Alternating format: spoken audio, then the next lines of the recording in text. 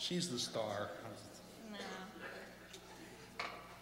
You'll see why when this song is over. The co-writing is not always easy. The first 3 hours that I worked with Greg on this song, we bucked heads. So, but I have a 22-year-old son in the Air Force, and this is kind of a little story about him.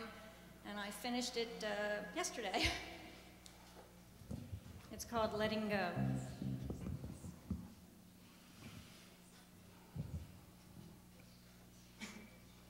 And I have no sound. Pink, pink, pink. What? All the way to the left, there's a little switch at the end of the key.